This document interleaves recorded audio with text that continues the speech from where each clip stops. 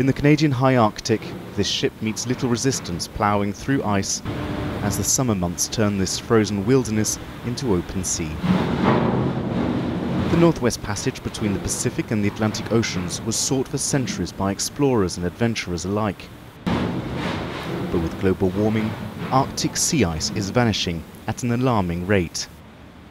There's dramatic changes in the overall extent and thickness of ice. Where we used to see heavy multi-year ice many meters thick, now we're seeing much thinner ice and much less ice. Since the first crossing in 1906, the number of vessels has steadily increased. The Associated Press was on board the Finnish icebreaker, the MSV NORDICA, as it made the earliest transit ever, and at a time of the year when the route is usually blocked. Last year, as an example, this area that we're in now and is completely covered by ice was free of ice, a very rare occurrence. Ice melt in the summer is normal, but scientists and mariners say it's thinner now, disappearing earlier in the summer and returning later in fall.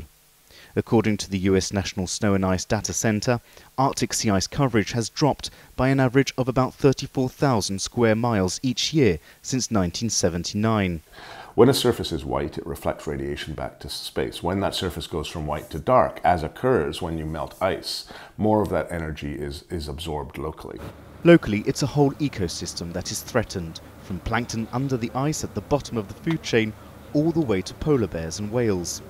Some of these animals that are highly associated with the ice are not going to be able to adapt in a reasonable amount of time to keep up with climate change at the rate that it's happening. So it's definitely going to impact animals. It's going to impact polar bears' ability to hunt seals. Yet sea ice is just one of several alarming changes.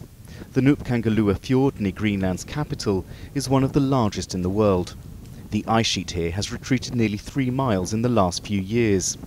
The melting of the glaciers has different consequences. It has a local consequence because, of course, here we have the fjords with the glaciers, but it also has global consequences because the melting of the glaciers leads to global sea level rise. Millions of tons of fresh water entering the ocean could alter currents and impede the Gulf Stream that warms the northern Atlantic.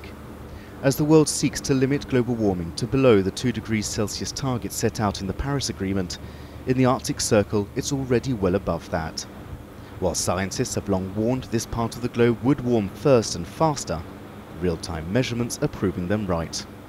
David Keaton, Associated Press in NUUK, Greenland.